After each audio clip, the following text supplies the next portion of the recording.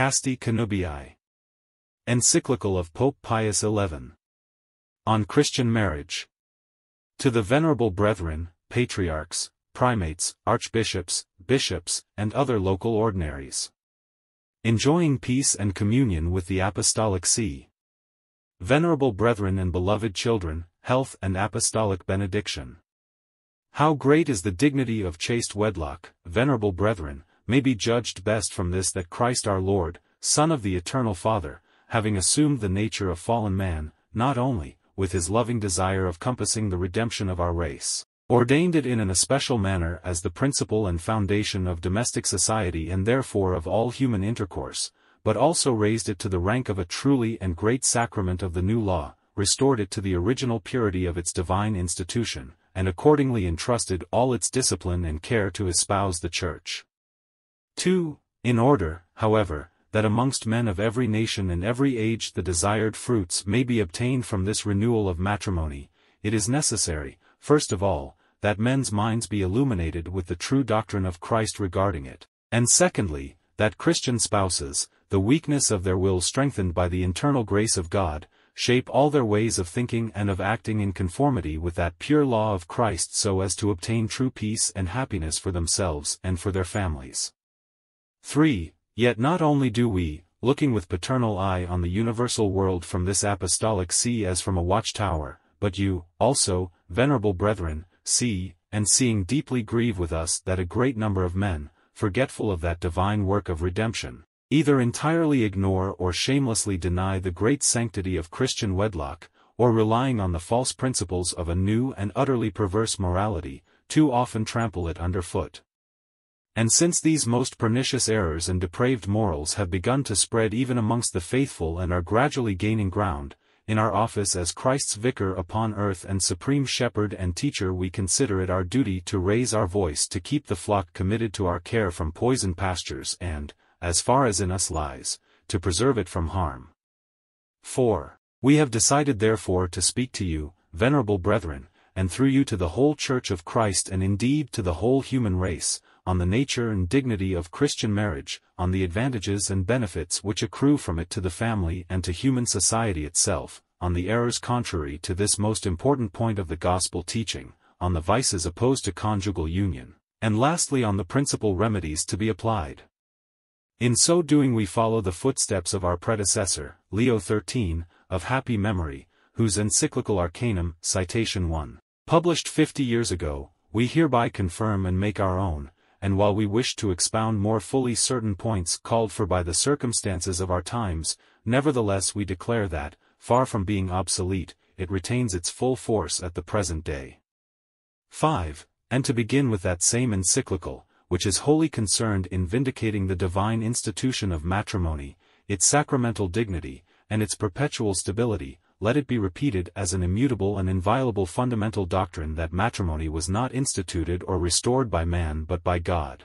Not by man were the laws made to strengthen and confirm and elevate it but by God, the author of nature, and by Christ our Lord by whom nature was redeemed, and hence these laws cannot be subject to any human decrees or to any contrary pact even of the spouses themselves. This is the doctrine of Holy Scripture, citation 2. This is the constant tradition of the universal Church, this the solemn definition of the Sacred Council of Trent, which declares and establishes from the words of Holy Writ itself that God is the author of the perpetual stability of the marriage bond, its unity and its firmness. Citation 3. 6. Yet although matrimony is of its very nature of divine institution, the human will, too, enters into it and performs a most noble part.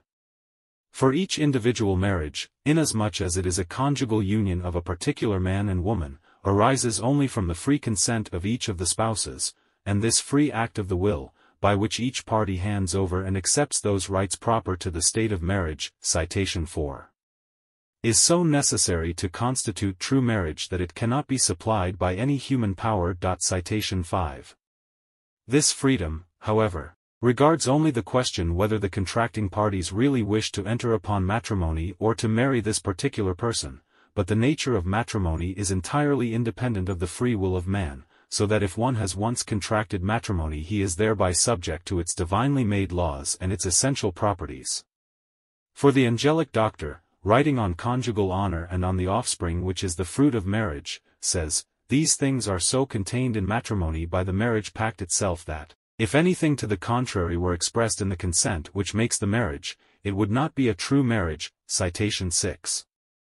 7. By matrimony, therefore, the souls of the contracting parties are joined and knit together more directly and more intimately than are their bodies, and that not by any passing affection of sense of spirit, but by a deliberate and firm act of the will, and from this union of souls by God's decree, a sacred and inviolable bond arises.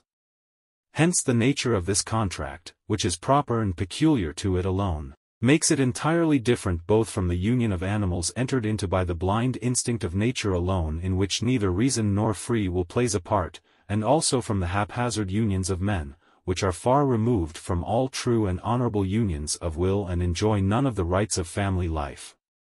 8. From this it is clear that legitimately constituted authority has the right and therefore the duty to restrict, to prevent, and to punish those base unions which are opposed to reason and to nature. But since it is a matter which flows from human nature itself, no less certain is the teaching of our predecessor, Leo XIII of happy memory, citation 7. In choosing a state of life there is no doubt but that it is in the power and discretion of each one to prefer one or the other, either to embrace the counsel of virginity given by Jesus Christ, or to bind himself in the bonds of matrimony. To take away from man the natural and primeval right of marriage, to circumscribe in any way the principal ends of marriage laid down in the beginning by God himself in the words, "increase and multiply," citation 8, is beyond the power of any human law. 9. Therefore the sacred partnership of true marriage is constituted both by the will of God and the will of man. From God comes the very institution of marriage, the ends for which it was instituted, the laws that govern it, the blessings that flow from it, while man, through generous surrender of his own person made to another for the whole span of life, becomes, with the help and cooperation of God, the author of each particular marriage, with the duties and blessings annexed thereto from divine institution.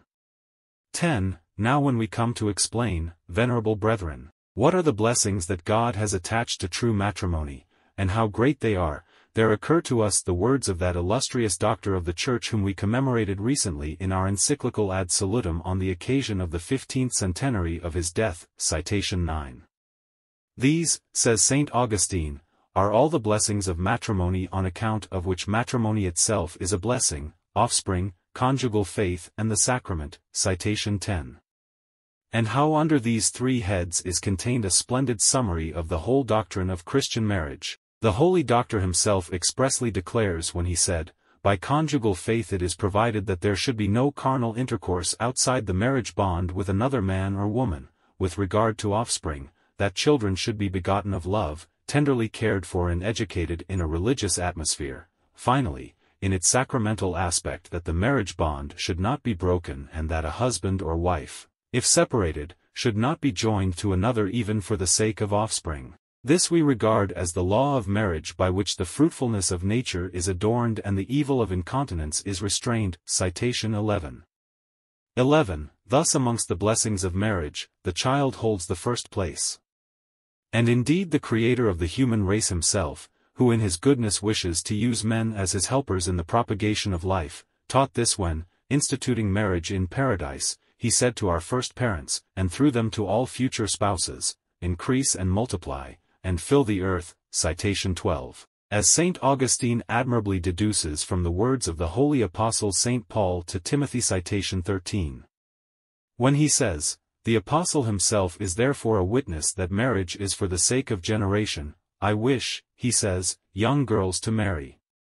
And, as if someone said to him, "Why?" he immediately adds, "To bear children, to be mothers of families," citation 14. 12. How great a boon of God this is, and how great a blessing of matrimony is clear from a consideration of man's dignity and of his sublime end. For man surpasses all other visible creatures by the superiority of his rational nature alone. Besides, God wishes men to be born and not only that they should live and fill the earth, but much more that they may be worshippers of God, that they may know Him and love Him and finally enjoy Him forever in heaven, and this end, since man is raised by God in a marvelous way to the supernatural order, surpasses all that eye hath seen, and ear heard, and all that hath entered into the heart of man. Citation 15. From which it is easily seen how great a gift of divine goodness and how remarkable a fruit of marriage are children born by the omnipotent power of God through the cooperation of those bound in wedlock. 13. But Christian parents must also understand that they are destined not only to propagate and preserve the human race on earth, indeed not only to educate any kind of worshippers of the true God, but children who are to become members of the Church of Christ, to raise up fellow citizens of the saints, and members of God's household. Citation 16. That the worshippers of God and our Savior may daily increase. 14. For although Christian spouses, even if sanctified themselves, cannot transmit sanctification to their progeny, nay, although the very natural process of generating life has become the way of death by which original sin is passed on to posterity, nevertheless, they share to some extent in the blessings of that primeval marriage of paradise, since it is theirs to offer their offspring to the Church in order that by this most fruitful mother of the children of God they may be regenerated through the laver of baptism unto supernatural justice and finally be made living members of Christ, partakers of immortal life, and heirs of that eternal glory to which we all aspire from our inmost heart. 15. If a true Christian mother weigh well these things, she will indeed understand with a sense of deep consolation that of her the words of our Saviour were spoken, a woman, when she hath brought forth the child, remembereth no more the anguish, for joy that a man is born into the world. Citation 17. And proving herself superior to all the pains and cares and solicitudes of her maternal office with a more just and holy joy than that of the Roman matron, the mother of the Gracchi, she will rejoice in the Lord, crowned as it were with the glory of her offspring. Both husband and wife, however, receiving these children with joy and gratitude from the hand of God, will regard them as a talent committed to their charge by God, not only to be employed for their own advantage or for that of an earthly commonwealth, but to be restored to God with interest on the day of reckoning. 16. The blessing of offspring, however, is not completed by the mere begetting of them, but something else must be added, namely the proper education of the offspring. For the most wise God would have failed to make sufficient provision for children that had been born, and so for the whole human race, if he had not given to those to whom he had entrusted the power and right to beget them, the power also and the right to educate them. For no one can fail to see that children are incapable of providing wholly for themselves, even in matters pertaining to their natural life, and much less in those pertaining to the supernatural, but require for many years to be helped, instructed, and educated by others. Now it is certain that both by the law of nature and of God this right and duty of educating their offspring belongs in the first place to those who began the work of nature by giving them birth, and they are indeed forbidden to leave unfinished this work and so expose it to certain ruin. But in matrimony provision has been made in the best possible way for this education of children that is so necessary, for, since the parents are bound together by an indissoluble bond, the care and mutual help of each is always at hand. 17. Since, however, we have spoken fully elsewhere on the Christian education of youth, citation 18. Let us sum it all up by quoting once more the words of St. Augustine. As regards the offspring, it is provided that they should be begotten lovingly and educated religiously, citation 19. And this is also expressed succinctly in the Code of Canon Law. The primary end of marriage is the procreation and the education of children, citation 20. 18. Nor must we omit to remark, in fine, that since the duty entrusted to parents for the good of their children is of such high dignity and of such great importance, every use of the faculty given by God for the procreation of new life is the right and the privilege of the married state alone, by the law of God and of nature, and must be confined absolutely within the sacred limits of that state. 19. The second blessing of matrimony, which we said was mentioned by St. Augustine, is the blessing of conjugal honor, which consists in the mutual fidelity of the spouses in fulfilling the marriage contract, so that what belongs to one of the parties by reason of this contract sanctioned by divine law, may not be denied to him or permitted to any third person, nor may there be conceded to one of the parties anything which, being contrary to the rights and laws of God and entirely opposed to matrimonial faith, can never be conceded. 20. Wherefore, conjugal faith, or honor, demands in the first place the complete unity of matrimony which the Creator himself laid down in the beginning when he wished it to be not otherwise than between one man and one woman.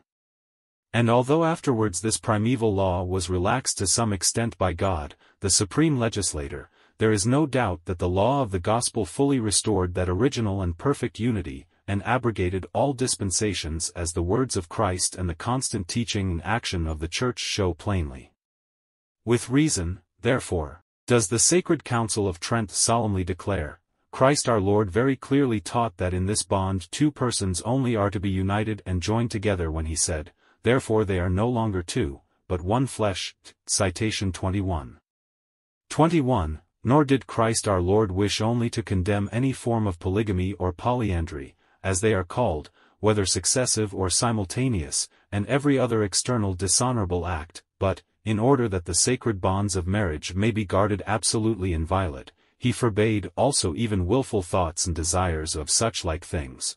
But I say to you, that whosoever shall look on a woman to lust after her hath already committed adultery with her in his heart, citation 22.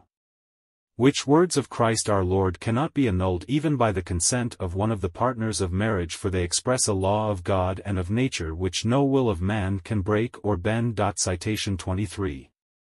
22. Nay, that mutual familiar intercourse between the spouses themselves, if the blessing of conjugal faith is to shine with becoming splendor, must be distinguished by chastity, so that husband and wife bear themselves in all things with the law of God and of nature, and endeavor always to follow the will of their most wise and holy Creator with the greatest reverence toward the work of God.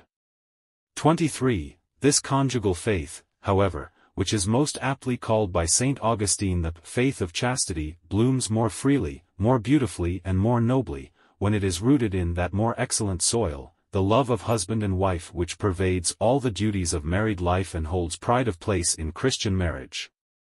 For matrimonial faith demands that husband and wife be joined in an especially holy and pure love, not as adulterers love each other, but as Christ loved the Church. This precept the Apostle laid down when he said, Husbands, love your wives as Christ also loved the Church, citation 24. That Church which of a truth he embraced with a boundless love, not for the sake of his own advantage, but seeking only the good of his spouse. Citation 25.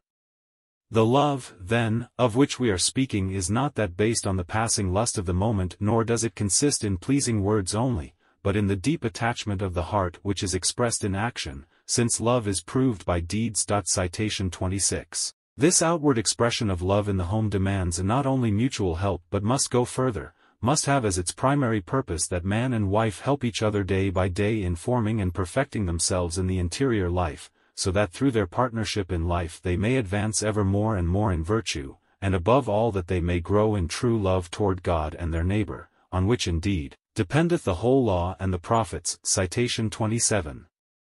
For all men of every condition, in whatever honorable walk of life they may be, can and ought to imitate that most perfect example of holiness placed before man by God, namely Christ our Lord, and by God's grace to arrive at the summit of perfection, as is proved by the example set us of many saints. 24. This mutual molding of husband and wife, this determined effort to perfect each other, can in a very real sense, as the Roman Catechism teaches, be said to be the chief reason and purpose of matrimony, provided matrimony be looked at not in the restricted sense as instituted for the proper conception and education of the child, but more widely as the blending of life as a whole and the mutual interchange and sharing thereof. 25. By this same love it is necessary that all the other rights and duties of the marriage state be regulated as the words of the Apostle, let the husband render the debt to the wife, and the wife also in like manner to the husband. Citation 28. Express not only a law of justice but of charity. 26. Domestic society being confirmed, therefore, by this bond of love, there should flourish in it that order of love, as St. Augustine calls it. This order includes both the primacy of the husband with regard to the wife and children, the ready subjection of the wife and her willing obedience, which the Apostle commends in these words, Let women be subject to their husbands as to the Lord, because the husband is the head of the wife, and Christ is the head of the Church. Citation 29. 27. This subjection, however, does not deny or take away the liberty which fully belongs to the woman both in view of her dignity as a human person, and in view of her most noble office as wife and mother and companion, nor does it bid her obey her husband's every request if not in harmony with right reason or with the dignity due to wife, nor, in fine, does it imply that the wife should be put on a level with those persons who in law are called minors, to whom it is not customary to allow free exercise of their rights on account of their lack of mature judgment, or of their ignorance of human affairs. But it forbids that exaggerated liberty which cares not for the good of the family. It forbids that in this body which is the family, the heart be separated from the head to the great detriment of the whole body and the proximate danger of ruin.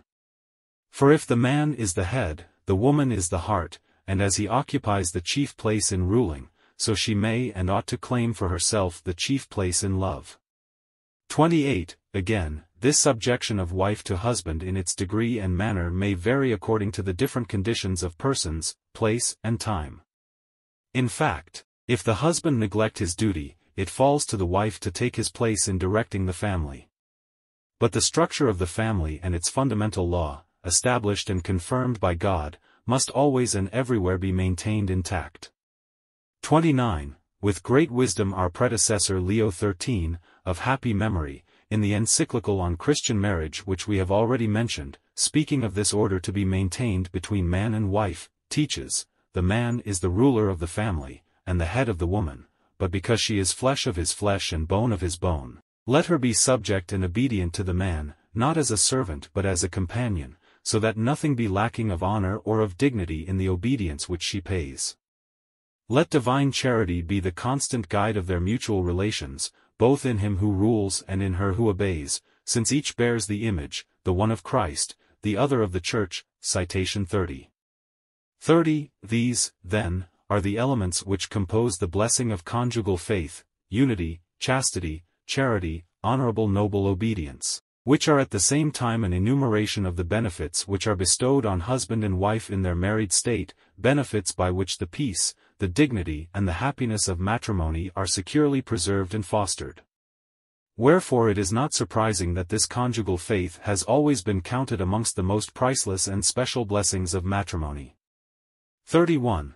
But this accumulation of benefits is completed and, as it were, crowned by that blessing of Christian marriage which in the words of St. Augustine we have called the sacrament, by which is denoted both the indissolubility of the bond and the raising and hallowing of the contract by Christ himself, whereby he made it an efficacious sign of grace.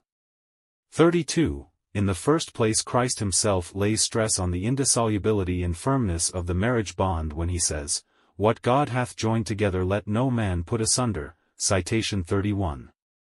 And, everyone that putteth away his wife and marrieth another committeth adultery, and he that marrieth her that is put away from her husband committeth adultery. Citation 32. 33. And St. Augustine clearly places what he calls the blessing of matrimony in this indissolubility when he says, "In the sacrament it is provided that the marriage bond should not be broken, and that a husband or wife, if separated, should not be joined to another even for the sake of offspring." Citation 33. 34. And this inviolable stability, although not in the same perfect measure in every case, belongs to every true marriage, for the word of the Lord, "What God hath joined together let no man put asunder," must of necessity include all true marriages without exception, since it was spoken of the marriage of our first parents, the prototype of every future marriage. Therefore, although before Christ the sublimeness and the severity of the primeval law was so tempered that Moses permitted to the chosen people of God on account of the hardness of their hearts that a bill of divorce might be given in certain circumstances, nevertheless, Christ, by virtue of his supreme legislative power, recalled this concession of greater liberty and restored the primeval law in its integrity by those words which must never be forgotten, "What God hath joined together let no man put asunder." Wherefore, our predecessor Pius VI of happy memory, writing to the Bishop of Agria, most wisely said, "Hence it is clear that marriage even in the state of nature, and certainly long before it was raised to the dignity of a sacrament, was divinely instituted in such a way that it should carry with it a perpetual and indissoluble bond which cannot therefore be dissolved by any civil law." Therefore, although the sacramental element may be absent from a marriage as is the case among unbelievers, still in such a marriage, inasmuch as it is a true marriage, there must remain, and indeed there does remain, that perpetual bond which by divine right is so bound up with matrimony from its first institution that it is not subject to any civil power.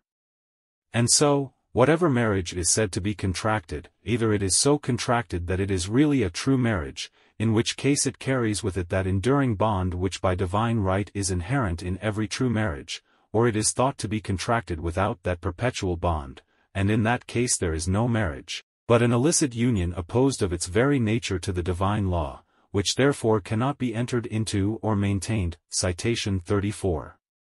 35. And if this stability seems to be open to exception, however rare the exception may be, as in the case of certain natural marriages between unbelievers, or amongst Christians in the case of those marriages which though valid have not been consummated, that exception does not depend on the will of men nor on that of any merely human power, but on divine law, of which the only guardian and interpreter is the Church of Christ.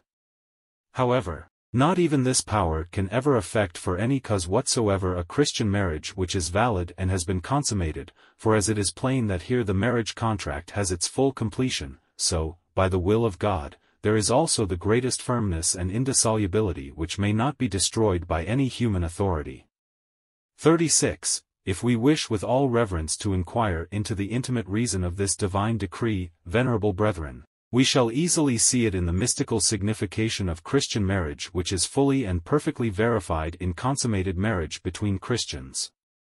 For, as the Apostle says in his epistle to the Ephesians, citation 35, the marriage of Christians recalls that most perfect union which exists between Christ and the Church, sacramentum hoc magnum est, ego autem dico, in Christo et in ecclesia, which union, as long as Christ shall live and the Church through him, can never be dissolved by any separation. And this St. Augustine clearly declares in these words, this is safeguarded in Christ and the Church, which, living with Christ who lives forever, may never be divorced from him. The observance of this sacrament is such in the city of God, that is, in the Church of Christ, that when for the sake of begetting children, women marry or are taken to wife, it is wrong to leave a wife that is sterile in order to take another by whom children may be had. Anyone doing this is guilty of adultery, just as if he married another, guilty not by the law of the day, according to which when one's partner is put away another may be taken, which the Lord allowed in the law of Moses because of the hardness of the hearts of the people of Israel, but by the law of the gospel. Citation 36. 37. Indeed, how many and how important are the benefits which flow from the indissolubility of matrimony cannot escape anyone who gives even a brief consideration either to the good of the married parties and the offspring or to the welfare of human society. First of all, both husband and wife possess a positive guarantee of the endurance of this stability which that generous yielding of their persons and the intimate fellowship of their hearts by their nature strongly require, since true love never falls away. Citation 37. Besides, a strong bulwark is set up in defense of a loyal chastity against incitements to infidelity, should any be encountered either from within or from without, any anxious fear lest in adversity or old age the other spouse would prove unfaithful is precluded, and in its place there reigns a calm sense of security. Moreover, the dignity of both man and wife is maintained and mutual aid is most satisfactorily assured, while through the indissoluble bond, always enduring, the spouses are warned continuously that not for the sake of perishable things or that they may serve their passions, but that they may procure one for the other high and lasting good have they entered into the nuptial partnership, to be dissolved only by death. In the training and education of children, which must extend over a period of many years, it plays a great part, since the grave and long-enduring burdens of this office are best borne by the united efforts of the parents. Nor do lesser benefits accrue to human society as a whole. For experience has taught that unassailable stability in matrimony is a fruitful source of virtuous life and of habits of integrity. Where this order of things obtains, the happiness and well-being of the nation is safely guarded. What the families and individuals are, so also is the state, for a body is determined by its parts. Wherefore, both for the private good of husband, wife and children, as likewise for the public good of human society, they indeed deserve well who strenuously defend the inviolable stability of matrimony. 38. But considering the benefits of the sacrament, besides the firmness and indissolubility, there are also much higher emoluments, as the word sacrament itself very aptly indicates. For to Christians this is not a meaningless and empty name. Christ the Lord, the institutor and perfecter of the holy sacraments, citation 38. By raising the matrimony of his faithful to the dignity of a true sacrament of the new law, made it a sign and source of that peculiar internal grace by which it perfects natural love, it confirms an indissoluble union, and sanctifies both man and wife, citation 39. 39. And since the valid matrimonial consent among the faithful was constituted by Christ as a sign of grace, the sacramental nature is so intimately bound up with Christian wedlock that there can be no true marriage between baptized persons, without it being by that very fact a sacrament, citation 40. 40. By the very fact, therefore, that the faithful with sincere mind give such consent, they open up for themselves a treasure of sacramental grace from which they draw supernatural power for the fulfilling of their rights and duties faithfully, holily, perseveringly even unto death. Hence this sacrament not only increases sanctifying grace, the permanent principle of the supernatural life, in those who, as the expression is, place no obstacle, obex, in its way, but also adds particular gifts, dispositions, seeds of grace, by elevating and perfecting the natural powers. By these gifts the parties are assisted not only in understanding, but in knowing intimately, in adhering to firmly, in willing effectively, and in successfully putting into practice, those things which pertain to the marriage state, its aims and duties, giving them in fine right to the actual assistance of grace, whensoever they need it for fulfilling the duties of their state. 41. Nevertheless, since it is a law of divine providence in the supernatural order that men do not reap the full fruit of the sacraments which they receive after acquiring the use of reason unless they cooperate with grace, the grace of matrimony will remain for the most part an unused talent hidden in the field unless the parties exercise these supernatural powers and cultivate and develop the seeds of grace they have received. If, however, doing all that lies with their power, they cooperate diligently, they will be able with ease to bear the burdens of their state and to fulfill their duties. By such a sacrament they will be strengthened, sanctified, and in a manner consecrated. For, as St. Augustine teaches, just as by baptism and holy orders a man is set aside and assisted either for the duties of Christian life or for the priestly office and is never deprived of their sacramental aid, almost in the same way, although not by a sacramental character, the faithful once joined by marriage ties can never be deprived of the help and the binding force of the sacrament. Indeed, as the Holy Doctor adds, even those who commit adultery carry with them that sacred yoke, although in this case not as a title to the glory of grace but for the ignominy of their guilty action, as the soul by apostasy, withdrawing as it were from marriage with Christ, even though it may have lost its faith, does not lose the sacrament of faith which it received at the laver of regeneration, citation 41.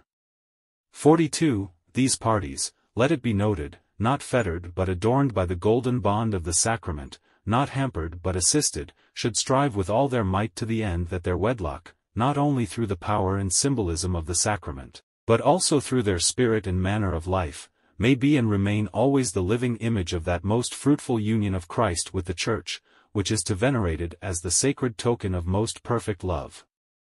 43. All of these things, venerable brethren, you must consider carefully and ponder over with a lively faith if you would see in their true light the extraordinary benefits on matrimony, offspring, conjugal faith, and the sacrament.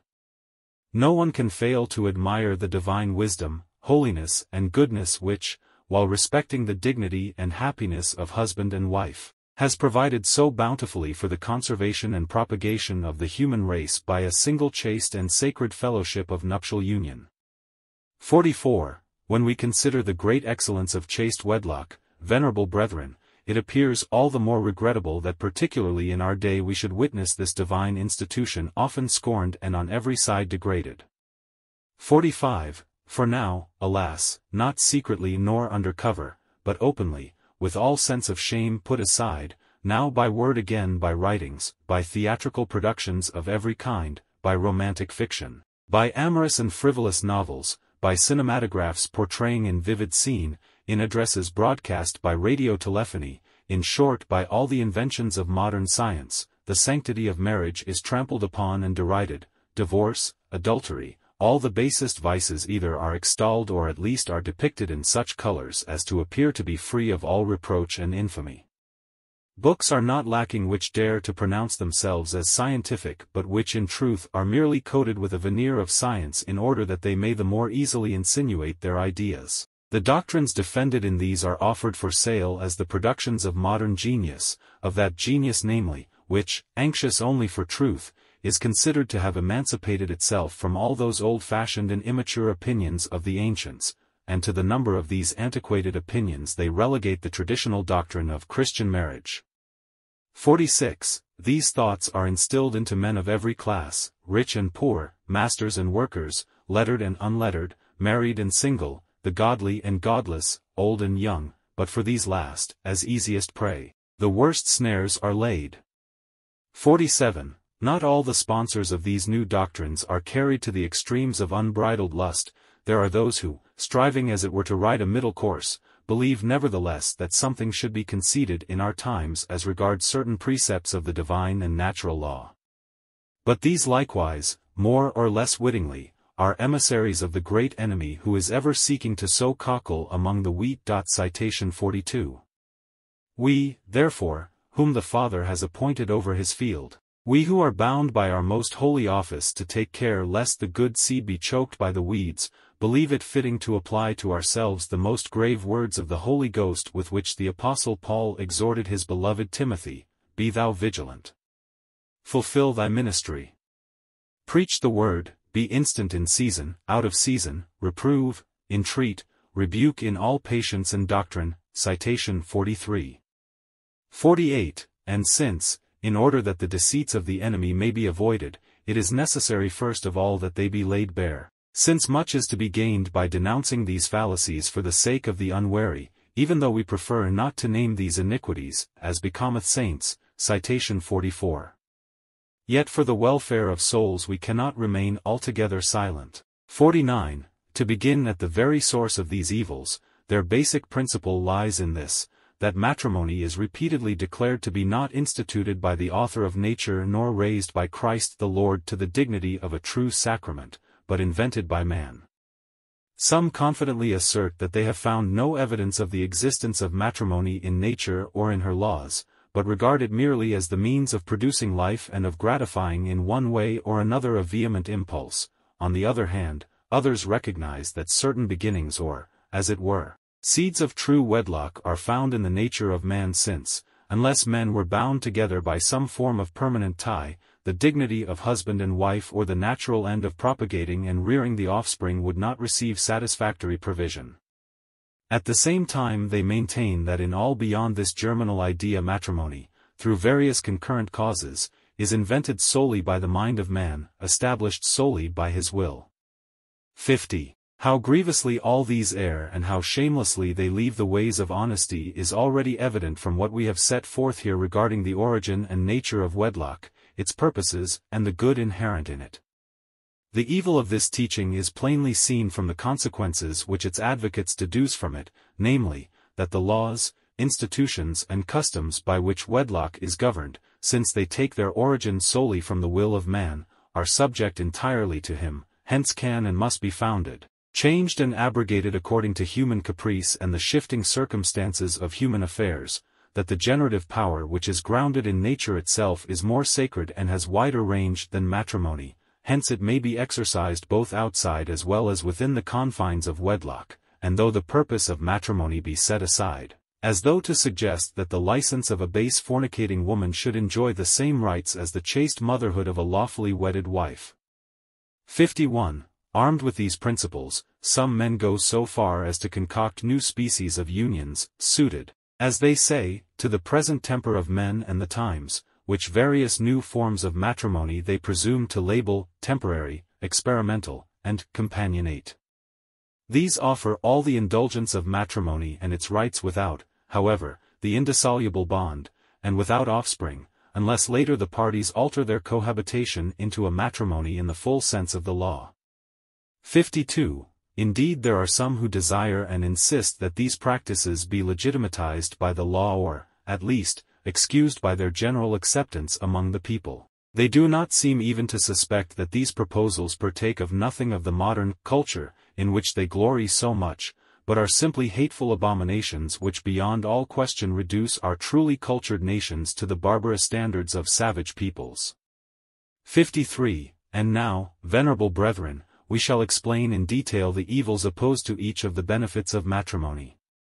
First consideration is due to the offspring, which many have the boldness to call the disagreeable burden of matrimony, and which they say is to be carefully avoided by married people not through virtuous continence, which Christian law permits in matrimony when both parties consent, but by frustrating the marriage act. Some justify this criminal abuse on the ground that they are weary of children and wish to gratify their desires without their consequent burden. Others say that they cannot on the one hand remain continent nor on the other can they have children because of the difficulties whether on the part of the mother or on the part of family circumstances. 54. But no reason, however grave, may be put forward by which anything intrinsically against nature may become conformable to nature and morally good.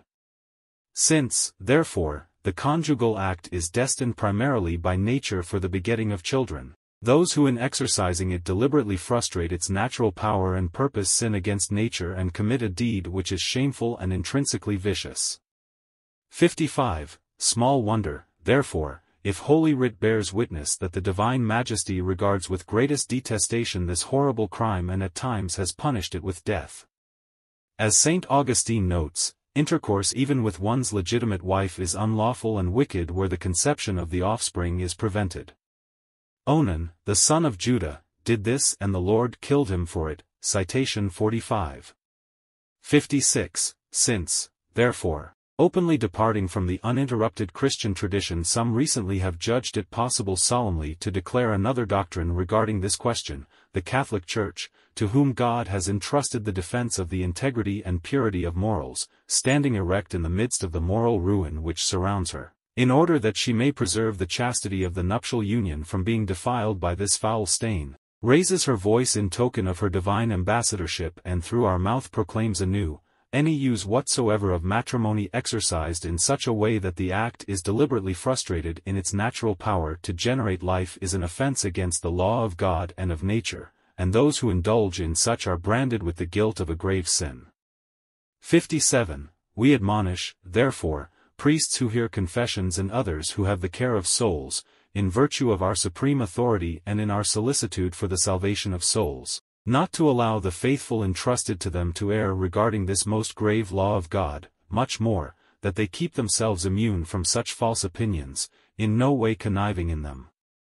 If any confessor or pastor of souls, which may God forbid, lead the faithful entrusted to him into these errors or should at least confirm them by approval or by guilty silence, let him be mindful of the fact that he must render a strict account to God, the supreme judge, for the betrayal of his sacred trust. And let him take to himself the words of Christ, they are blind and leaders of the blind, and if the blind lead the blind, both fall into the pit. Citation 46. 58. As regards the evil use of matrimony, to pass over the arguments which are shameful, not infrequently others that are false and exaggerated are put forward. Holy Mother Church very well understands and clearly appreciates all that is said regarding the health of the mother and the danger to her life. And who would not grieve to think of these things? Who is not filled with the greatest admiration when he sees a mother risking her life with heroic fortitude, that she may preserve the life of the offspring which she has conceived?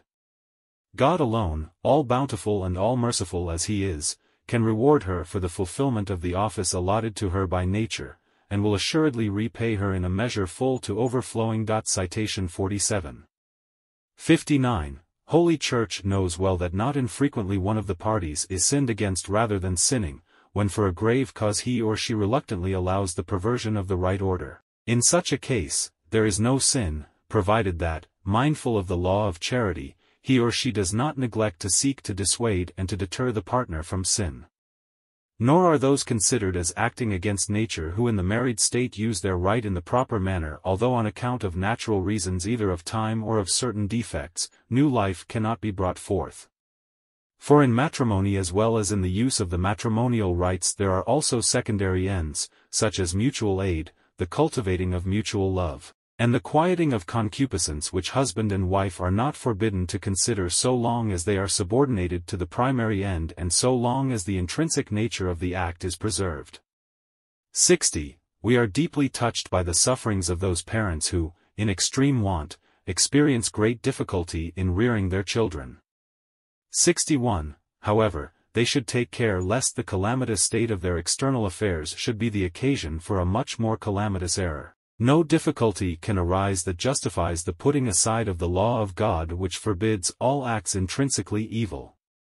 There is no possible circumstance in which husband and wife cannot, strengthened by the grace of God, fulfill faithfully their duties and preserve in wedlock their chastity unspotted. This truth of Christian faith is expressed by the teaching of the Council of Trent. Let no one be so rash as to assert that which the fathers of the Council have placed under anathema, namely, that there are precepts of God impossible for the just to observe. God does not ask the impossible, but by his commands, instructs you to do what you are able, to pray for what you are not able that he may help you. Citation 48. 62. This same doctrine was again solemnly repeated and confirmed by the Church in the condemnation of the Jansenist heresy which dared to utter this blasphemy against the goodness of God. Some precepts of God are, when one considers the powers which man possesses, impossible of fulfillment even to the just who wish to keep the law and strive to do so. Grace is lacking whereby these laws could be fulfilled. Citation 49. 63. But another very grave crime is to be noted, venerable brethren, which regards the taking of the life of the offspring hidden in the mother's womb. Some wish it to be allowed and left to the will of the father or the mother, others say it is unlawful unless there are weighty reasons which they call by the name of medical, social, or eugenic indication. Because this matter falls under the penal laws of the state by which the destruction of the offspring begotten but unborn is forbidden, these people demand that the indication, which in one form or another they defend, be recognized as such by the public law and in no way penalized. There are those, moreover, who ask that the public authorities provide aid for these death-dealing operations, a thing, which, sad to say, everyone knows is a very frequent occurrence in some places. 64. As to the medical and therapeutic indication, to which, using their own words, we have made reference, venerable brethren, however much we may pity the mother whose health and even life is gravely imperiled in the performance of the duty allotted to her by nature, nevertheless what could ever be a sufficient reason for excusing in any way the direct murder of the innocent? This is precisely what we are dealing with here. Whether inflicted upon the mother or upon the child, it is against the precept of God and the law of nature, thou shalt not kill. Citation 50. The life of each is equally sacred, and no one has the power, not even the public authority, to destroy it. It is of no use to appeal to the right of taking away life, for here it is a question of the innocent, whereas that right has regard only to the guilty, nor is there here question of defense by bloodshed against an unjust aggressor, for who would call an innocent child an unjust aggressor? Again, there is not question here of what is called the law of extreme necessity, which could even extend to the direct killing of the innocent. Upright and skillful doctors strive most praiseworthily to guard and preserve the lives of both mother and child. On the contrary, those show themselves most unworthy of the noble medical profession who encompass the death of one or the other, through a pretense at practicing medicine or through motives of misguided pity. 65. All of which agrees with the stern words of the Bishop of Hippo in denouncing those wicked parents who seek to remain childless, and failing in this, are not ashamed to put their offspring to death. Sometimes this lustful cruelty or cruel lust goes so far as to seek to procure a baneful sterility, and if this fails the fetus conceived in the womb is in one way or another smothered or evacuated, in the desire to destroy the offspring before it has life, or if it already lives in the womb, to kill it before it is born. If both man and woman are party to such practices they are not spouses at all, and if from the first they have carried on thus they have come together not for honest wedlock, but for impure gratification. If both are not party to these deeds, I make bold to say that either the one makes herself a mistress of the husband, or the other simply the paramour of his wife. Citation 51. 66. what is asserted in favor of the social and eugenic indication may and must be accepted, provided lawful and upright methods are employed within the proper limits. But to wish to put forward reasons based upon them for the killing of the innocent is unthinkable and contrary to the divine precept promulgated in the words of the Apostle, "Evil is not to be done that good may come of it." Citation 52. 67. Those who hold the reins of government should not forget that it is the duty of public authority by appropriate laws and sanctions to defend the lives of the innocent, and this all the more so since those whose lives are endangered and assailed cannot defend themselves, among whom we must mention in the first place infants hidden in the mother's womb. And if the public magistrates not only do not defend them, but by their laws and ordinances betray them to death at the hands of doctors or of others, let them remember that God is the judge and avenger of innocent blood which cried from earth to heaven. Citation 53.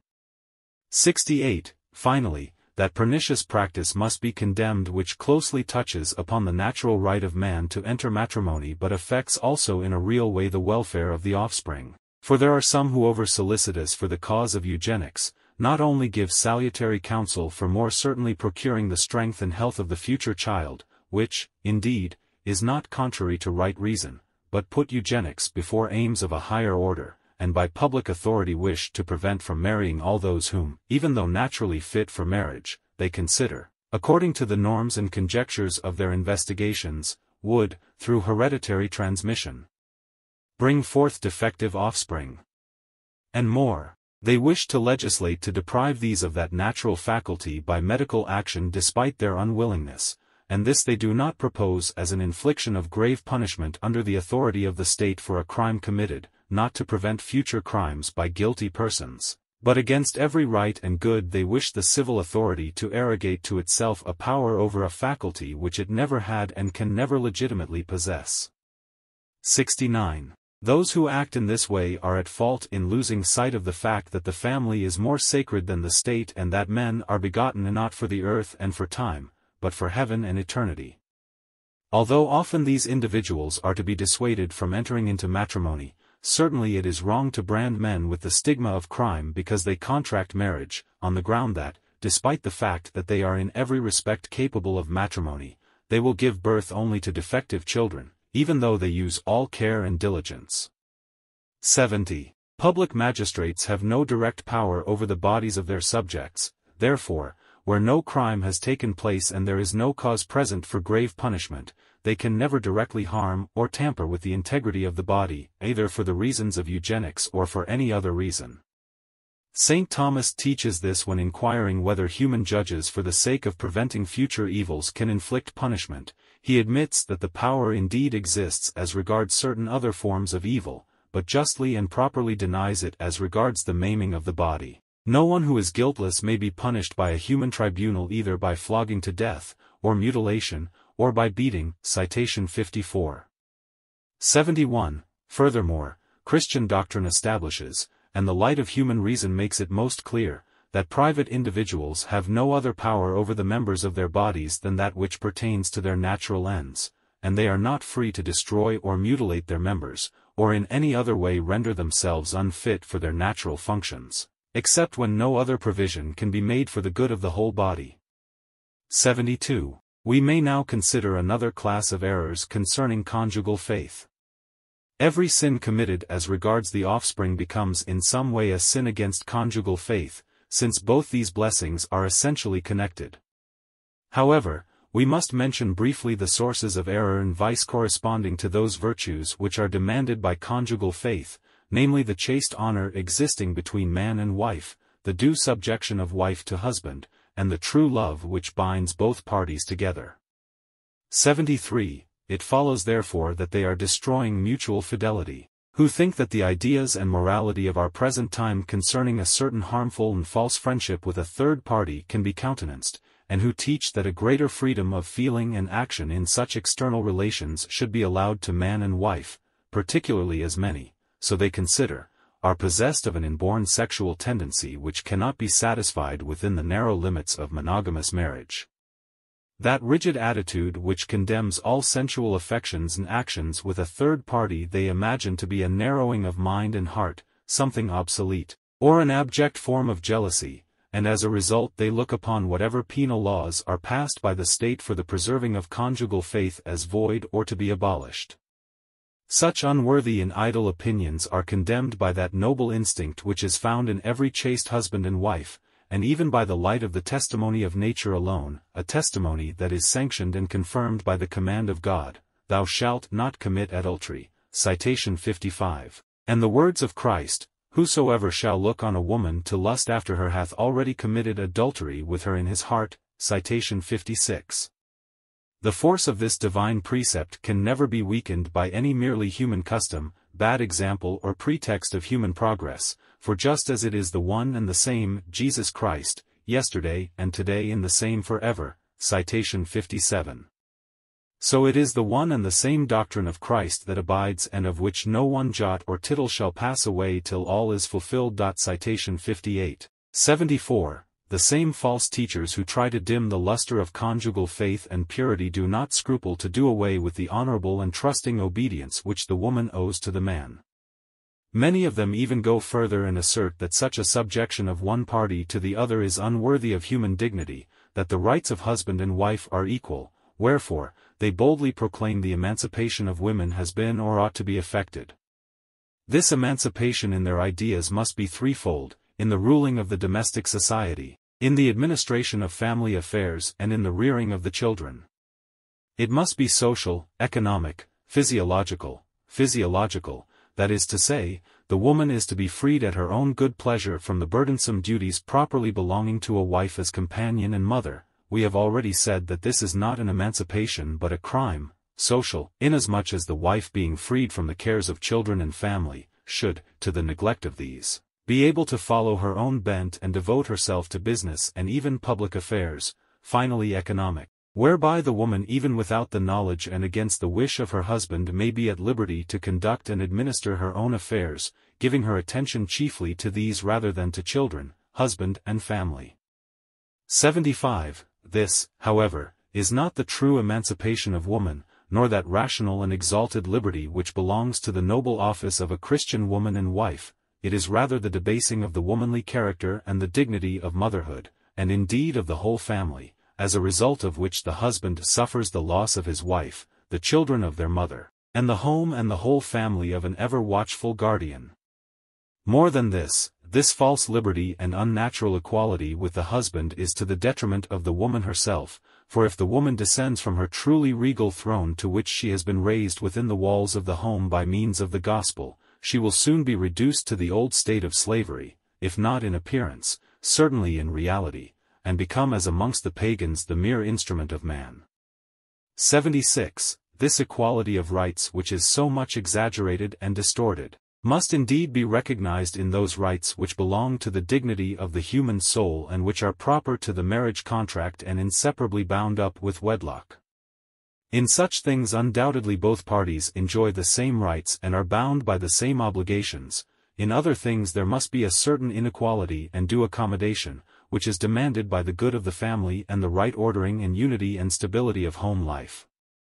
77. As, however, the social and economic conditions of the married woman must in some way be altered on account of the changes in social intercourse, it is part of the office of the public authority to adapt the civil rights of the wife to modern needs and requirements, keeping in view what the natural disposition and temperament of the female sex, good morality, and the welfare of the family demands, and provided always that the essential order of the domestic society remain intact, founded as it is on something higher than human authority and wisdom, namely on the authority and wisdom of God, and so not changeable by public laws or at the pleasure of private individuals. 78. These enemies of marriage go further, however, when they substitute for that true and solid love, which is the basis of conjugal happiness, a certain vague compatibility of temperament. This they call sympathy and assert that, since it is the only bond by which husband and wife are linked together, when it ceases the marriage is completely dissolved. What else is this than to build a house upon sand? A house that in the words of Christ would forthwith be shaken and collapse, as soon as it was exposed to the waves of adversity, and the winds blew and they beat upon that house. And it fell, and great was the fall thereof, citation 59. On the other hand, the house built upon a rock, that is to say on mutual conjugal chastity and strengthened by a deliberate and constant union of spirit, will not only never fall away but will never be shaken by adversity. 79. We have so far, venerable brethren, shown the excellency of the first two blessings of Christian wedlock which the modern subverters of society are attacking, and now considering that the third blessing, which is that of the sacrament, far surpasses the other two, we should not be surprised to find that this, because of its outstanding excellence, is much more sharply attacked by the same people. They put forward in the first place that matrimony belongs entirely to the profane and purely civil sphere, that it is not to be committed to the religious society, the Church of Christ, but to civil society alone. They then add that the marriage contract is to be freed from any indissoluble bond, and that separation and divorce are not only to be tolerated but sanctioned by the law, from which it follows finally that, robbed of all its holiness, matrimony should be enumerated amongst the secular and civil institutions. The first point is contained in their contention that the civil act itself should stand for the marriage contract, civil matrimony, as it is called, while the religious act is to be considered a mere addition, or at most a concession to a too superstitious people. Moreover, they want it to be no cause for reproach that marriages be contracted by Catholics with non-Catholics without any reference to religion or recourse to the ecclesiastical authorities. The second point, which is but a consequence of the first, is to be found in their excuse for complete divorce and in their praise and encouragement of those civil laws which favor the loosening of the bond itself, as the salient features of the religious character of all marriage and particularly of the sacramental marriage of Christians have been treated at length and supported by weighty arguments in the encyclical letters of Leo XIII, letters which we have frequently recalled to mind and expressly made our own. We refer you to them, repeating here only a few points. 80. Even by the light of reason alone, and particularly if the ancient records of history are investigated, if the unwavering popular conscience is interrogated and the manners and institutions of all races examined, it is sufficiently obvious that there is a certain sacredness and religious character attaching even to the purely natural union of man and woman, not something added by chance but innate, not imposed by men but involved in the nature of things, since it has God for its author and has been even from the beginning a foreshadowing of the incarnation of the Word of God. Citation 60.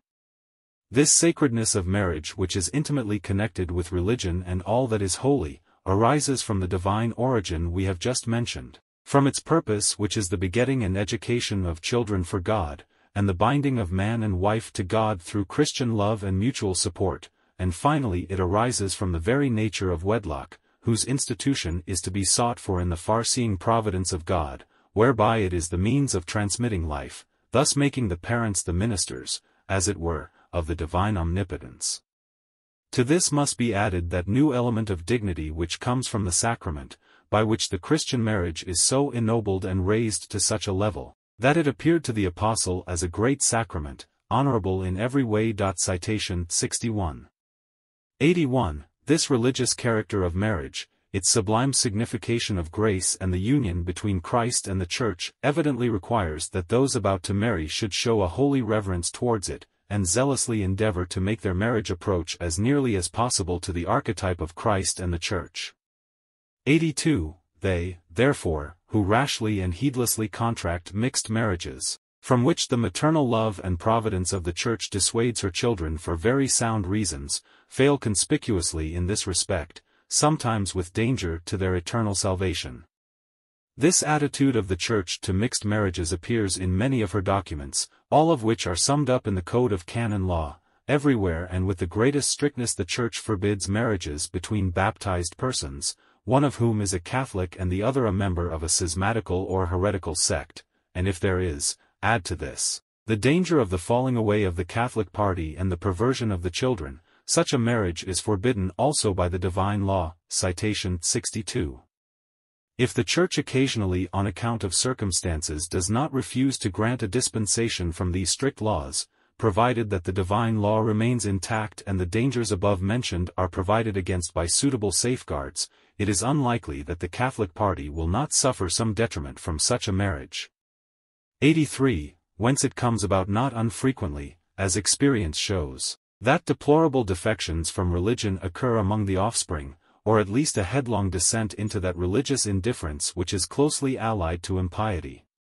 There is this also to be considered, that in these mixed marriages it becomes much more difficult to imitate by a lively conformity of spirit the mystery of which we have spoken, namely that close union between Christ and his Church. 84. Assuredly, also, will there be wanting that close union of spirit which, as it is the sign and mark of the Church of Christ, so also should be the sign of Christian wedlock, its glory and adornment. For, where there exists diversity of mind, truth and feeling, the bond of union of mind and heart is wont to be broken, or at least weakened. From this comes the danger lest the love of man and wife grow cold and the peace and happiness of family life, resting as it does on the union of hearts, be destroyed. Many centuries ago indeed, the old Roman law had proclaimed, marriages are the union of male and female, a sharing of life and the communication of divine and human rights, citation 63. But especially, as we have pointed out, venerable brethren, the daily increasing facility of divorce is an obstacle to the restoration of marriage to that state of perfection which the divine Redeemer willed it should possess. 85. The advocates of the neo-paganism of today have learned nothing from the sad state of affairs, but instead, day by day, more and more vehemently, they continue by legislation to attack the indissolubility of the marriage bond, proclaiming that the lawfulness of divorce must be recognized, and that the antiquated laws should give place to a new and more humane legislation. Many and varied are the grounds put forward for divorce, some arising from the wickedness and the guilt of the persons concerned, others arising from the circumstances of the case. The former they describe as subjective, the latter as objective. In a word, whatever might make married life hard or unpleasant, they strive to prove their contentions regarding these grounds for the divorce legislation they would bring about, by various arguments. Thus, in the first place, they maintain that it is for the good of either party that the one who is innocent should have the right to separate from the guilty, or that the guilty should be withdrawn from a union which is unpleasing to him and against his will. In the second place, they argue, the good of the child demands this, for either it will be deprived of a proper education or the natural fruits of it, and will too easily be affected by the discords and shortcomings of the parents, and drawn from the path of virtue. And thirdly, the common good of society requires that these marriages should be completely dissolved, which are now incapable of producing their natural results, and that legal reparations should be allowed when crimes are to be feared as the result of the common habitation and intercourse of the parties. This last, they say, must be admitted to avoid the crimes being committed purposely with a view to obtaining the desired sentence of divorce for which the judge can legally loose the marriage bond, as also to prevent people from coming before the courts when it is obvious from the state of the case that they are eyeing and perjuring themselves, all of which brings the court and the lawful authority into contempt. Hence the civil laws, in their opinion, have to be reformed to meet these new requirements, to suit the changes of the times and the changes in men's opinions, civil institutions and customs. Each of these reasons is considered by them as conclusive, so that all taken together offer a clear proof of the necessity of granting divorce in certain cases. 86. Others, taking a step further, simply state that marriage, being a private contract, is, like other private contracts, to be left to the consent and good pleasure of both parties, and so can be dissolved for any reason whatsoever. 87. Opposed to all these reckless opinions, venerable brethren, stands the unalterable law of God, fully confirmed by Christ, a law that can never be deprived of its force by the decrees of men, the ideas of a people or the will of any legislator. What God hath joined together, let no man put asunder. Citation 64. And if any man, acting contrary to this law, shall have put asunder, his action is null and void, and the consequence remains, as Christ himself has explicitly confirmed, everyone that putteth away his wife and marrieth another, committeth adultery, and he that marrieth her that is put away from her husband committeth adultery. Citation 65. Moreover, these words refer to every kind of marriage, even that which is natural and legitimate only, for, as has already been observed, that indissolubility by which the loosening of the bond is once and for all removed from the whim of the parties and from every secular power, is a property of every true marriage. 88. Let that solemn pronouncement of the Council of Trent be recalled to mind in which, under the stigma of anathema, it condemned these errors. If anyone should say that on account of heresy or the hardships of cohabitation or a deliberate abuse of one party by the other the marriage tie may be loosened, let him be anathema. Citation 66.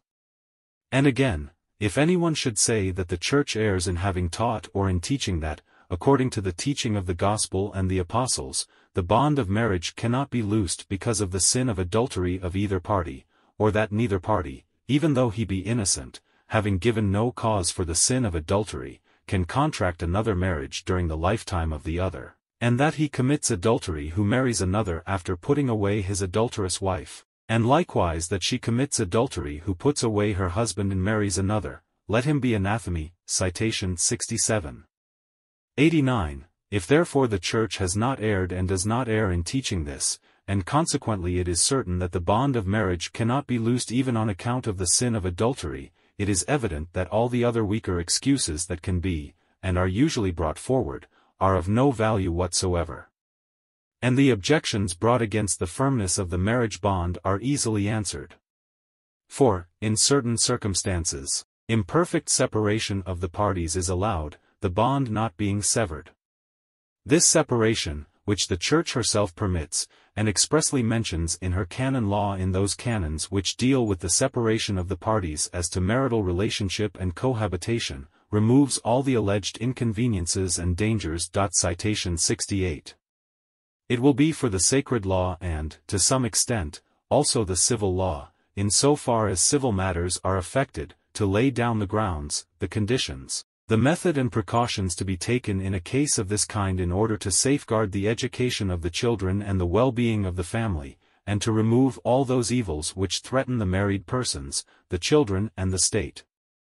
Now all those arguments that are brought forward to prove the indissolubility of the marriage tie, arguments which have already been touched upon, can equally be applied to excluding not only the necessity of divorce, but even the power to grant it, while for all the advantages that can be put forward for the former, there can be adduced as many disadvantages and evils which are a formidable menace to the whole of human society. 90. To revert again to the expression of our predecessor, it is hardly necessary to point out what an amount of good is involved in the absolute indissolubility of wedlock and what a train of evils follows upon divorce. Whenever the marriage bond remains intact, then we find marriages contracted with a sense of safety and security, while, when separations are considered and the dangers of divorce are present, the marriage contract itself becomes insecure, or at least gives ground for anxiety and surprises. On the one hand we see a wonderful strengthening of goodwill and cooperation in the daily life of husband and wife, while, on the other, both of these are miserably weakened by the presence of a facility for divorce. Here we have at a very opportune moment a source of help by which both parties are enabled to preserve their purity and loyalty. There we find harmful inducements to unfaithfulness. On this side we find the birth of children and their tuition and upbringing effectively promoted, many avenues of discord closed amongst families and relations, and the beginnings of rivalry and jealousy easily suppressed. On that, very great obstacles to the birth and rearing of children and their education, and many occasions of quarrels, and seeds of jealousy sown everywhere. Finally, but especially, the dignity and position of women in civil and domestic society is reinstated by the former, while by the latter it is shamefully lowered and the danger is incurred of their being considered outcasts, slaves of the lust of men. Citation 69. 91. To conclude with the important words of Leo XIII, since the destruction of family life, and the loss of national wealth is brought about more by the corruption of morals than by anything else, it is easily seen that divorce, which is born of the perverted morals of a people, and leads, as experiment shows, to vicious habits in public and private life, is particularly opposed to the well-being of the family and of the state. The serious nature of these evils will be the more clearly recognized, when we remember that, once divorce has been allowed, there will be no sufficient means of keeping it in check within any definite bounds. Great is the force of example, greater still that of lust, and with such incitements it cannot but happen that divorce and its consequent setting loose of the passions should spread daily and attack the souls of many like a contagious disease or a river bursting its banks and flooding the land. Citation 70. 92. Thus, as we read in the same letter, unless things change, the human family and state have every reason to fear lest they should suffer absolute ruin. Citation 71. All this was written 50 years ago, yet it is confirmed by the daily increasing corruption of morals and the unheard of degradation of the family in those lands where communism reigns unchecked. 93. Thus far, venerable brethren, we have admired with due reverence what the all-wise Creator and Redeemer of the human race has ordained with regard to human marriage. At the same time we have expressed our grief that such a pious ordinance of the divine goodness should today, and on every side, be frustrated and trampled upon by the passions, errors and vices of men. 94. It is then fitting that, with all fatherly solicitude, we should turn our mind to seek out suitable remedies whereby those most detestable abuses which we have mentioned, may be removed, and everywhere marriage may again be revealed. To this end, it behooves us, above all else, to call to mind that firmly established principle, esteemed alike in sound philosophy and sacred theology, namely, that whatever things have deviated from their right order, cannot be brought back to that original state which is in harmony with their nature except by a return to the divine plan which, as the angelic doctor teaches, citation 72, is the exemplar of all right order. 95. Wherefore, our predecessor of happy memory, Leo XIII, attacked the doctrine of the naturalists in these words: "It is a divinely appointed law that whatsoever things are constituted by God, the author of nature, these we find the more useful and salutary, the more they remain in their natural state, unimpaired and unchanged, inasmuch as God, the Creator of all things, intimately knows what is suited to the constitution and the preservation of each, and by his will and mind has so ordained all this that each may duly achieve its purpose. But if the boldness and wickedness of men change and disturb this order of things, so providentially disposed, then, indeed, things so wonderfully ordained, will begin to be injurious, or will cease to be beneficial, either because, in the change, they have lost their power to benefit, or because God himself is thus pleased to draw down chastisement on the pride and presumption of men." Citation 73. 96. In order, therefore, to restore due order in this matter of marriage, it is necessary that all should bear in mind what is the divine plan and strive to conform to it. 97. Wherefore, since the chief obstacle to this study is the power of unbridled lust, which indeed is the most potent cause of sinning against the sacred laws of matrimony, and since man cannot hold in check his passions, unless he first subject himself to God, this must be his primary endeavor, in accordance with the plan divinely ordained. For it is a sacred ordinance that whoever shall have first subjected himself to God will, by the aid of divine grace, be glad to subject to himself his own passions and concupiscence, while he who is a rebel against God will, to his sorrow, experience within himself the violent rebellion of his worst passions. 98. And how wisely this has been decreed. St. Augustine thus shows, this indeed is fitting, that the lower be subject to the higher, so that he who would have subject to himself whatever is below him, should himself submit to whatever is above him. Acknowledge order, seek peace. Be thou subject to God, and thy flesh subject to thee. What more fitting? What more fair? Thou art subject to the higher and the lower is subject to thee. Do thou serve him who made thee, so that that which was made for thee may serve thee. For we do not commend this order, namely, the flesh to thee and thou to God, but thou to God, and the flesh to thee. If, however, thou despisest the subjection of thyself to God, thou shalt never bring about the subjection of the flesh to thyself. If thou dost not obey the Lord, thou shalt be tormented by thy servant. Citation 74. This right ordering on the part of God's wisdom is mentioned by the Holy Doctor of the Gentiles, inspired by the Holy Ghost, for in speaking of those ancient philosophers who refused to adore and reverence him whom they knew to be the Creator of the universe, he says, "Wherefore God gave them up to the desires of their heart, unto uncleanness, to dishonor their own bodies among themselves," and again, "For this same God delivered them up to shameful affections." Citation 75. And St. James says, "God resisteth the proud and giveth grace to the humble." Citation 76. Without which grace, as the same Doctor of the Gentiles reminds us, man cannot subdue the rebellion of his flesh. Citation 77. 99. Consequently, as the onslaughts of these uncontrolled passions cannot in any way be lessened, unless the spirit first shows a humble compliance of duty and reverence towards its Maker. It is above all and before all needful that those who are joined in the bond of sacred wedlock should be wholly imbued with a profound and genuine sense of duty towards God, which will shape their whole lives, and fill their minds and wills with a very deep reverence for the majesty of God.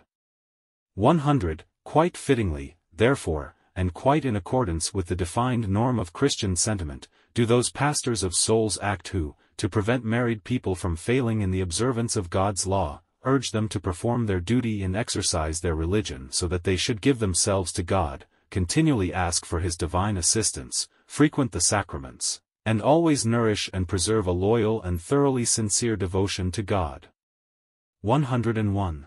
They are greatly deceived who, having underestimated or neglected these means which rise above nature, think that they can induce men by the use and discovery of the natural sciences, such as those of biology, the science of heredity, and the like, to curb their carnal desires.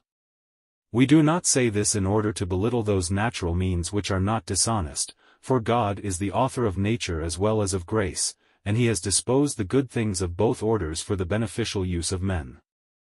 The faithful, therefore, can and ought to be assisted also by natural means, but they are mistaken who think that these means are able to establish chastity in the nuptial union, or that they are more effective than supernatural grace.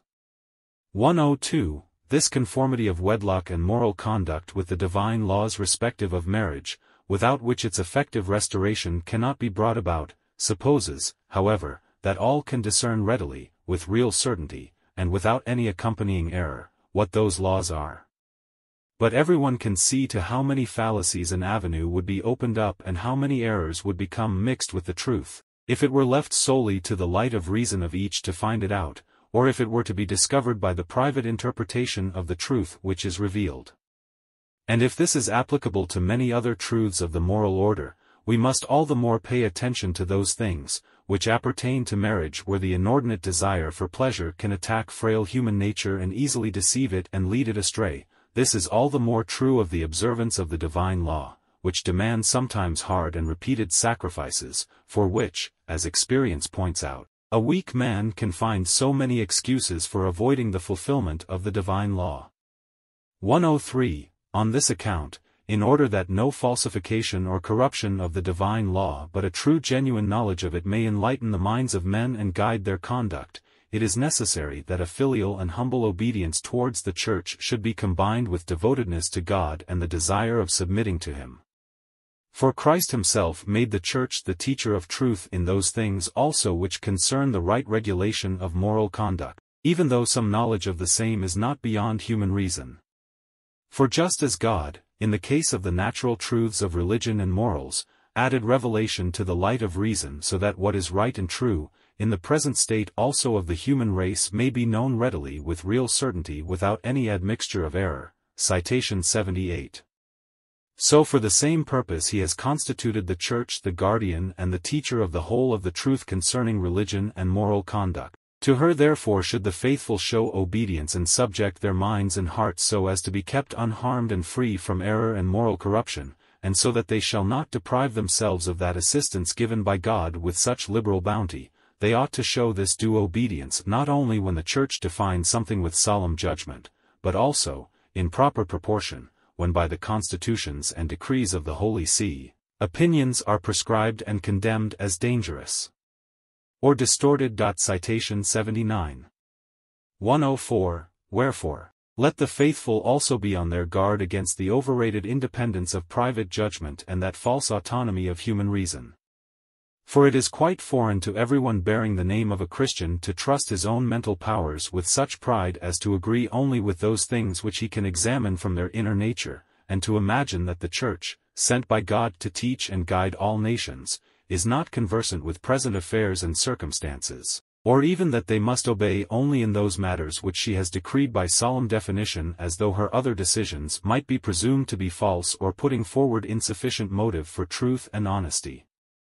Quite to the contrary, a characteristic of all true followers of Christ, lettered or unlettered, is to suffer themselves to be guided and led in all things that touch upon faith or morals by the Holy Church of God through its supreme pastor the Roman Pontiff, who is himself guided by Jesus Christ our Lord. 105. Consequently, since everything must be referred to the law and mind of God, in order to bring about the universal and permanent restoration of marriage, it is indeed of the utmost importance that the faithful should be well instructed concerning matrimony, both by word of mouth and by the written word, not cursorily but often and fully, by means of plain and weighty arguments, so that these truths will strike the intellect and will be deeply engraved on their hearts. Let them realize and diligently reflect upon the great wisdom, kindness and bounty God has shown towards the human race, not only by the institution of marriage, but also, and quite as much, by upholding it with sacred laws, still more, in wonderfully raising it to the dignity of a sacrament by which such an abundant fountain of graces has been opened to those joined in Christian wedlock, that these may be able to serve the noble purposes of wedlock for their own welfare and for that of their children, of the community and also for that of human relationship.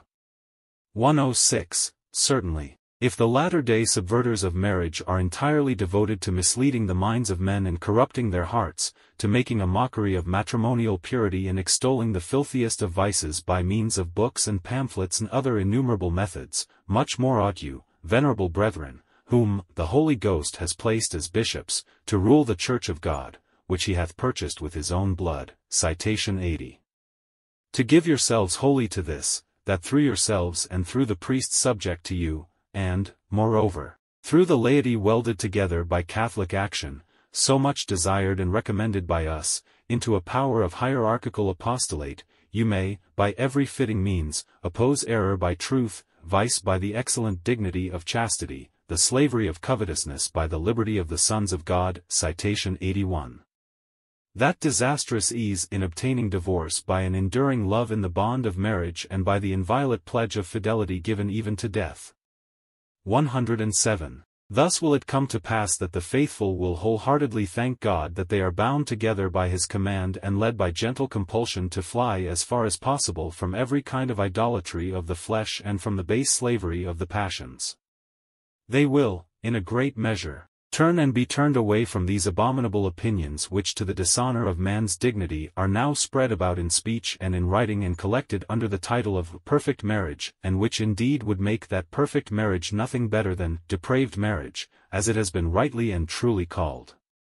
108. Such wholesome instruction and religious training in regard to Christian marriage will be quite different from that exaggerated physiological education by means of which, in these times of ours, some reformers of married life make pretense of helping those joined in wedlock, laying much stress on these physiological matters, in which is learned rather the art of sinning in a subtle way than the virtue of living chastely.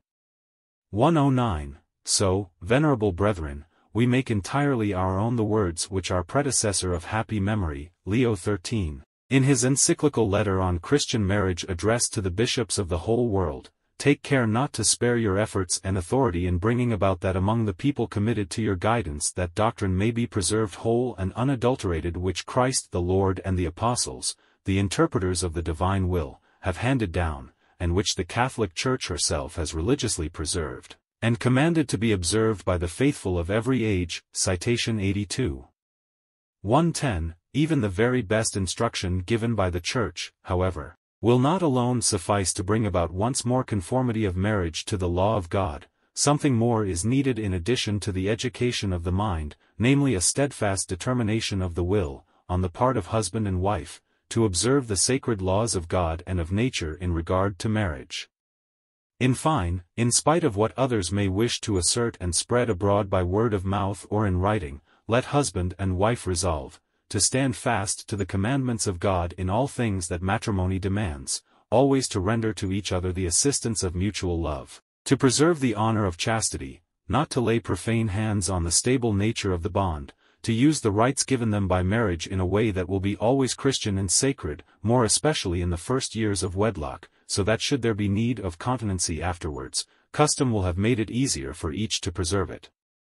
In order that they may make this firm resolution, keep it and put it into practice, an oft-repeated consideration of their state of life, and a diligent reflection on the sacrament they have received, will be of great assistance to them. Let them constantly keep in mind, that they have been sanctified and strengthened for the duties and for the dignity of their state by a special sacrament, the efficacious power of which, although it does not impress a character, is undying.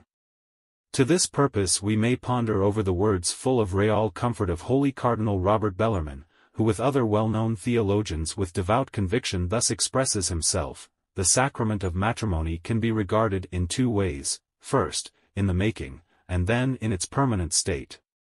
For it is a sacrament like to that of the Eucharist, which not only when it is being conferred, but also whilst it remains, is a sacrament, for as long as the married parties are alive, so long is their union a sacrament of Christ and the Church. Citation 83.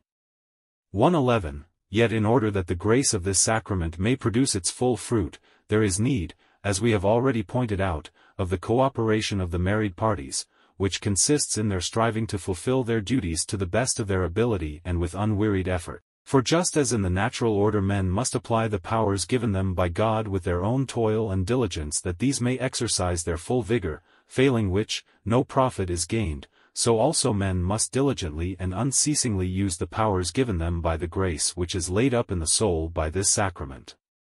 Let not, then, those who are joined in matrimony neglect the grace of the sacrament which is in them. Citation 84. For, in applying themselves to the careful observance, however laborious, of their duties, they will find the power of that grace becoming more effectual as time goes on. And if ever they should feel themselves to be overburdened by the hardships of their condition of life, let them not lose courage, but rather let them regard in some measure as addressed to them that which St. Paul the Apostle wrote to his beloved disciple Timothy regarding the sacrament of holy orders when the disciple was dejected through hardship and insults. I admonish thee that thou stir up the grace which is in thee by the imposition of my hands. For God hath not given us the spirit of fear, but of power, and of love, and of sobriety. Citation 85. 112. All these things, however, venerable brethren, depend in large measure on the due preparation remote and proximate, of the parties for marriage. For it cannot be denied that the basis of a happy wedlock, and the ruin of an unhappy one, is prepared and set in the souls of boys and girls during the period of childhood and adolescence. There is danger that those who before marriage sought in all things what is theirs, who indulged even their impure desires, will be in the married state what they were before, that they will reap that which they have sown. Citation 86. Indeed, within the home there will be sadness, lamentation, mutual contempt, strifes, estrangements, weariness of common life, and, worst of all, such parties will find themselves left alone with their own unconquered passions. 113. Let then, those who are about to enter on married life, approach that state well disposed and well prepared, so that they will be able, as far as they can, to help each other in sustaining the vicissitudes of life, and yet more in attending to their eternal salvation and in forming the inner man unto the fullness of the age of Christ. Citation 87. It will also help them, if they behave towards their cherished offspring as God wills, that is, that the father be truly a father, and the mother truly a mother, through their devout love and unwearying care, the home, though it suffer the want and hardship of this valley of tears, may become for the children in its own way a foretaste of that paradise of delight in which the Creator placed the first men of the human race. Thus will they be able to bring up their children as perfect men and perfect Christians. They will instill into them a sound understanding of the Catholic Church, and will give them such a disposition and love for their fatherland as duty and gratitude demand. 114. Consequently, both those who are now thinking of entering upon this sacred married state, as well as those who have the charge of educating Christian youth, should, with due regard to the future, prepare that which is good, obviate that which is bad, and recall those points about which we have already spoken in our encyclical letter concerning education. The inclinations of the will, if they are bad, must be repressed from childhood, but such as are good must be fostered, and the mind, particularly of children, should be imbued with doctrines which begin with God, while the heart should be strengthened with the aids of divine grace, in the absence of which, no one can curb evil desires, nor can his discipline and formation be brought to complete perfection by the Church. For Christ has provided her with heavenly doctrines and divine sacraments, that he might make her an effectual teacher of men. Citation 88. 115. To the proximate preparation of a good married life belongs very specially the care in choosing a partner. On that depends a great deal whether the forthcoming marriage will be happy or not. since one may be to the other either a great help in leading a Christian life, or a great danger and hindrance. And so that they may not deplore for the rest of their lives the sorrows arising from an indiscreet marriage, those about to enter into wedlock should carefully deliberate in choosing the person with whom henceforward they must live continually. They should, in so deliberating, keep before their minds the thought first of God and of the true religion of Christ, then of themselves, of their partner, of the children to come, as also of human and civil society, for which wedlock is a fountainhead. Let them diligently pray for divine help, so that they make their choice in accordance with Christian prudence, not indeed led by the blind and unrestrained impulse of lust, nor by any desire of riches or other base influence, but by a true and noble love and by a sincere affection for the future partner. And then let them strive in their married life for those ends for which the state was constituted by God. Lastly, let them not omit to ask the prudent advice of their parents with regard to the partner, and let them regard this advice in no light manner, in order that by their mature knowledge and experience of human affairs, they may guard against a disastrous choice, and, on the threshold of matrimony, may receive more abundantly the divine blessing of the fourth commandment, honor thy father and thy mother, which is the first commandment with a promise, that it may be well with thee and thou mayest be long-lived upon the earth. Citation 89. 116. Now since it is no rare thing to find that the perfect observance of God's commands and conjugal integrity encounter difficulties by reason of the fact that the man and wife are in straitened circumstances, their necessities must be relieved as far as possible. 117. And so, in the first place, every effort must be made to bring about that which our predecessor Leo XLLL, of happy memory, has already insisted upon. Citation 90. Namely, that in the state such economic and social methods should be adopted as will enable every head of a family to earn as much as, according to his station in life, is necessary for himself, his wife, and for the rearing of his children, for the laborer is worthy of his hire. Citation 91. To deny this, or to make light of what is equitable, is a grave injustice and is placed among the greatest sins by Holy Writ. Citation 92. Nor is it lawful to fix such a scanty wage as will be insufficient for the upkeep of the family in the circumstances in which it is placed. 118. Care, however, must be taken that the parties themselves, for a considerable time before entering upon married life, should strive to dispose of, or at least to diminish, the material obstacles in their way. The manner in which this may be done effectively and honestly must be pointed out by those who are experienced. Provision must be made also, in the case of those who are not self-supporting, for joint aid by private or public guilds. Citation 93. 119. When these means which we have pointed out do not fulfill the needs, particularly of a larger or poorer family, Christian charity towards our neighbor absolutely demands that those things which are lacking to the needy should be provided. Hence it is incumbent on the rich to help the poor, so that, having an abundance of this world's goods, they may not expend them fruitlessly or completely squander them, but employ them for the support and well-being of those who lack the necessities of life. They who give of their substance to Christ in the person of his poor will receive from the Lord a most bountiful reward when he shall come to judge the world. They who act to the contrary will pay the penalty. Citation 94. Not in vain does the Apostle warn us, he that hath the substance of this world and shall see his brother in need, and shall shut up his bowels from him, how doth the charity of God abide in him? Citation 95. 120. If, however, for this purpose, private resources do not suffice, it is the duty of the public authority to supply for the insufficient forces of individual effort, particularly in a matter which is of such importance to the commonweal, touching as it does the maintenance of the family in married people. If families, particularly those in which there are many children, have not suitable dwellings, if the husband cannot find employment and means of livelihood, if the necessities of life cannot be purchased except at exorbitant prices, if even the mother of the family, to the great harm of the home, is compelled to go forth and seek a living by her own labor, if she, too, in the ordinary or even extraordinary labors of childbirth, is deprived of proper food, medicine, and the assistance of a skilled physician, it is patent to all to what an extent married people may lose heart, and how home life and the observance of God's commands are rendered difficult for them. Indeed, it is obvious how great a peril can arise to the public security and to the welfare and very life of civil society itself when such men are reduced to that condition of desperation that, having nothing which they fear to lose, they are emboldened to hope for chance advantage from the upheaval of the state and of established order. 121. Wherefore, those who have the care of the state and of the public good cannot neglect the needs of married people and their families, without bringing great harm upon the state and on the common welfare. Hence, in making the laws and in disposing of public funds they must do their utmost to relieve the needs of the poor, considering such a task as one of the most important of their administrative duties. 122. We are sorry to note that not infrequently nowadays it happens that through a certain inversion of the true order of things, ready and bountiful assistance is provided for the unmarried mother and her illegitimate offspring, who, of course, must be helped in order to avoid a greater evil, which is denied to legitimate mothers or given sparingly or almost grudgingly.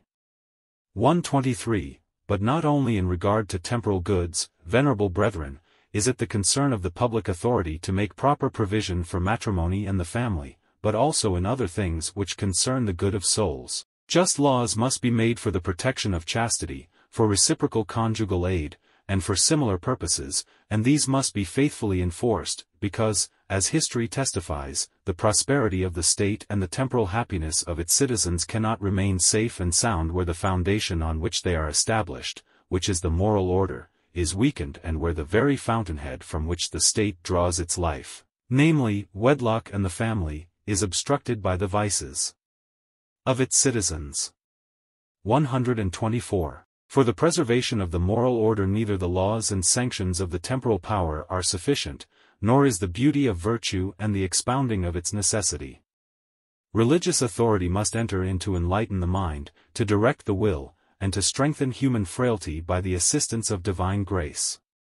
Such an authority is found nowhere save in the Church instituted by Christ the Lord. Hence we earnestly exhort in the Lord all those who hold the reins of power that they establish and maintain firmly harmony and friendship with this Church of Christ, so that through the united activity and energy of both powers the tremendous evils, fruits of those wanton liberties which assail both marriage and the family and are a menace to both Church and State, may be effectively frustrated.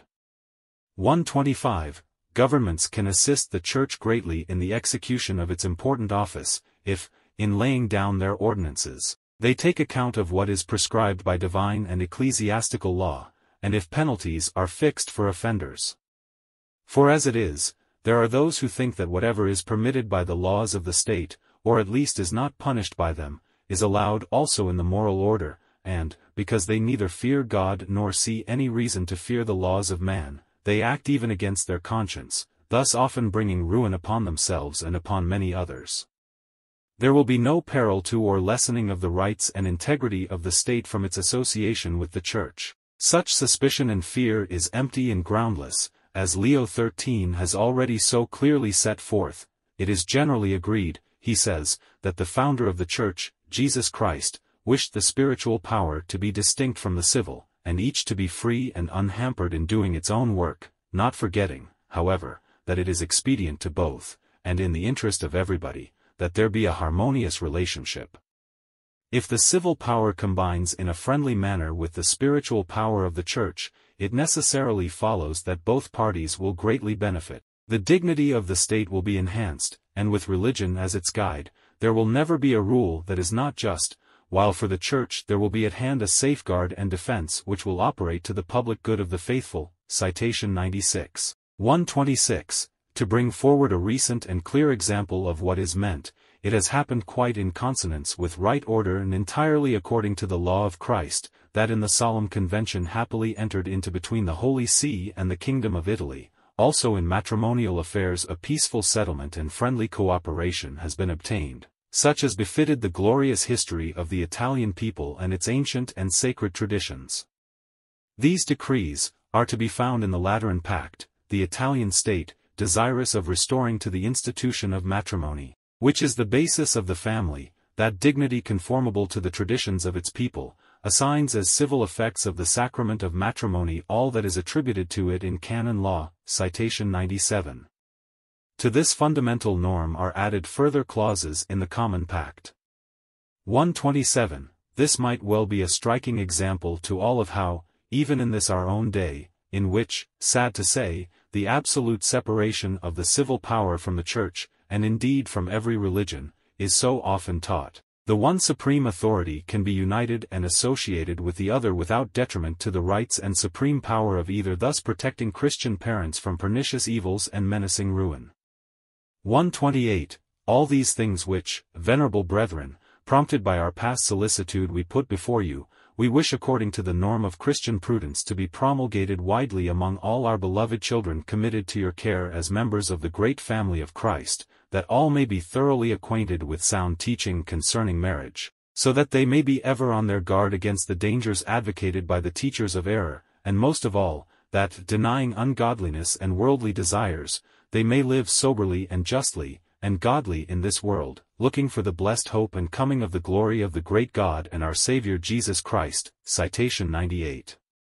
129. May the Father, of whom all paternity in heaven and earth is named, citation 99. Who strengthens the weak and gives courage to the pusillanimous and faint-hearted, and Christ our Lord and Redeemer, the institutor and perfecter of the holy sacraments, citation 100. Who desired marriage to be and made it the mystical image of his own ineffable union with the Church, and the Holy Ghost, love of God, the light of hearts and the strength of the mind, grant that all will perceive, will admit with a ready will, and by the grace of God will put into practice, what we by this letter have expounded concerning the holy sacrament of matrimony, the wonderful law and will of God respecting it, the errors and impending dangers, and the remedies with which they can be counteracted, so that that fruitfulness dedicated to God will flourish again vigorously in Christian wedlock. 130. We most humbly pour forth our earnest prayer at the throne of His grace, that God, the author of all graces, the inspirer of all good desires and deeds, citation 101, may bring this about, and deign to give it bountifully according to the greatness of His liberality and omnipotence, and as a token of the abundant blessing of the same omnipotent God, we most lovingly grant to you, venerable brethren, and to the clergy and people committed to your watchful care, the apostolic benediction, given at Rome, in St. Peter's, this 31st day of December, of the year 1930, the 9th of our pontificate,